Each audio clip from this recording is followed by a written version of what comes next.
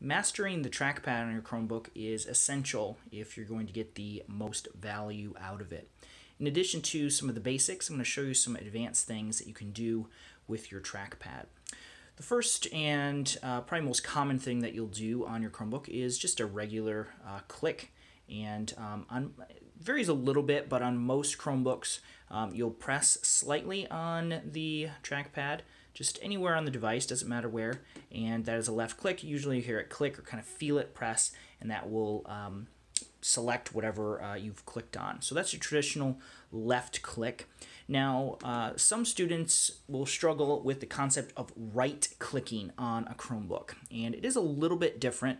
What you need to do is take two fingers and press with those two fingers at the same time on your screen.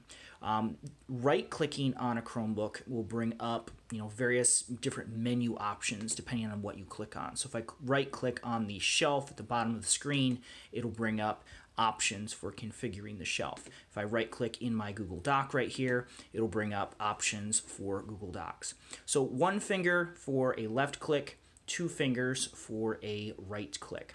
Now, another very useful thing to do on your Chromebook is scrolling. And so I'm in a Google Doc right now, and if I just take two fingers, lightly place them on the trackpad, and drag them up and down, I'm able to scroll on the page that I'm currently viewing. Now, within the settings for your Chromebook, you can adjust the scroll direction of your device. So I have mine set up for what's called Australian mode, which means when I drag down, the document actually scrolls up. So this is actually the same as it is on your iPhone when you press the screen. Feel free to adjust the scroll direction according to your own taste. Another thing that you can do on a Chromebook that is not as well known is to take three fingers and to lightly swipe them left or right on your trackpad. This will switch between your open Chrome tabs. So as I'm scrolling now left, it's switching to several different Chrome tabs. It's a little touchy. This isn't one that I use regularly, but it's interesting to know that you can do that. A final thing that you can do with your trackpad is if you take your three fingers and slide them from the bottom to the top on your device, it opens up what we've come to know as window overview mode, same as when you press the switcher key.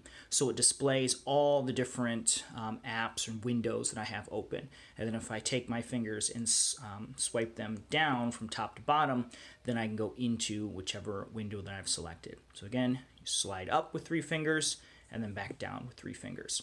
Those are some standard gestures that are available for Chrome OS.